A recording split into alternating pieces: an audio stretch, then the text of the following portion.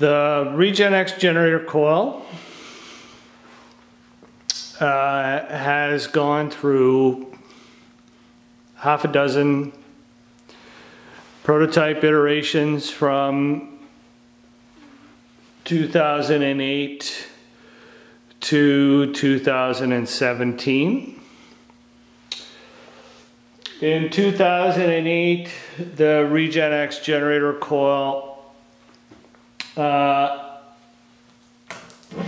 was a two-coil system where the inner coil was the ReGenX coil and the outer coil was the conventional coil.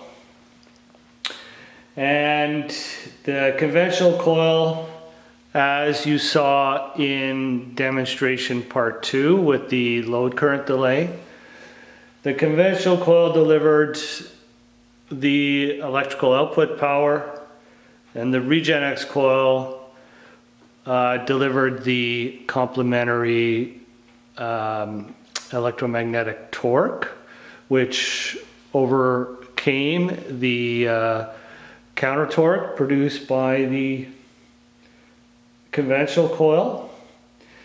And in 2010, the two-coil system that was being used early on was developed so that it would be a single coil.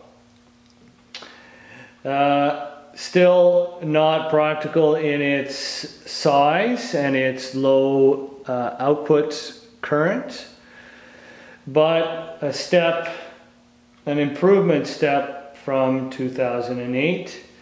In 2017, we began having commercially manufactured coils, and this is when we were able to deliver between 5 and 10 amps of regenerative acceleration out of a single ReGenX coil.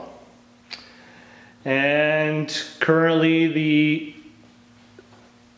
ReGenX motor, the ReGenX generator and ReGenX motor is going to be integrated into an electric vehicle like the electric motorcycle you see here.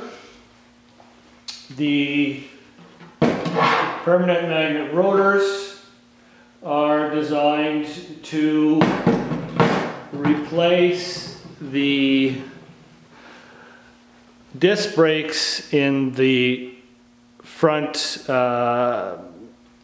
wheel, and the initial ReGenX EV integration will be this motorcycle with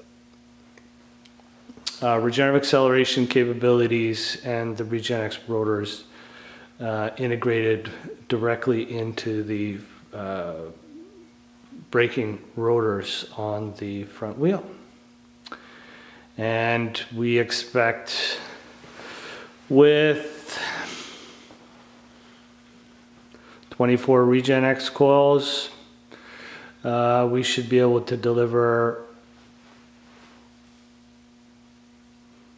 50 amps of regenerative acceleration at